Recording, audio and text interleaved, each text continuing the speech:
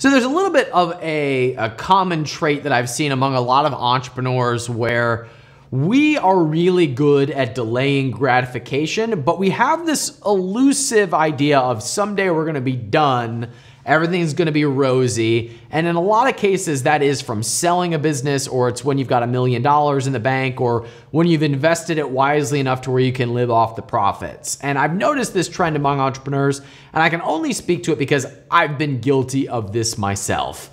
Look, one of the greatest predictors of success is the ability to delay gratification. And the only way we're able to justify this is if we have some sort of shiny day in the future where we think we're gonna get a payoff. I mean, I go to the gym because one day I'm gonna look like a Greek god, right? I mean, I already got it going on, but one day it's gonna be even better.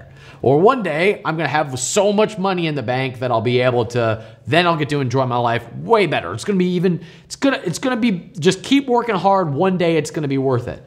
We need some essence of that. Like that drives us. That desire for tomorrow to be better than today is why we run for office, supposedly. It's why we build businesses. It's why we invest.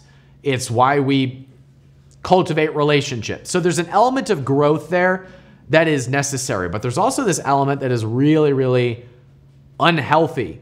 And I think the missing thing that a lot of us in our community miss is active appreciation.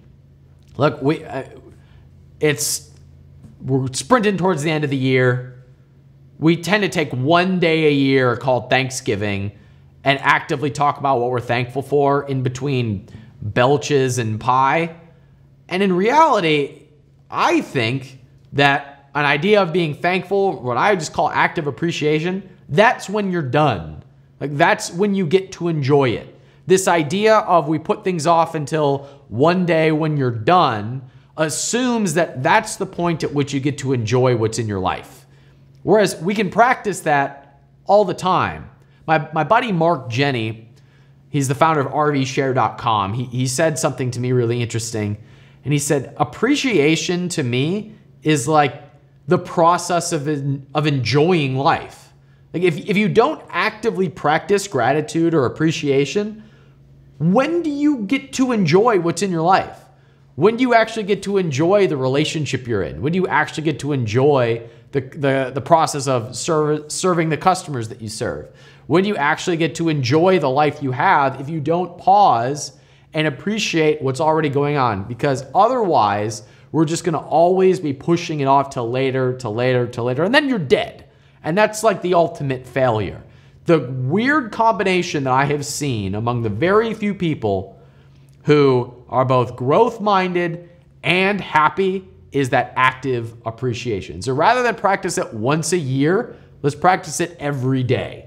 That's when you're done as an entrepreneur, when you actually enjoy your life.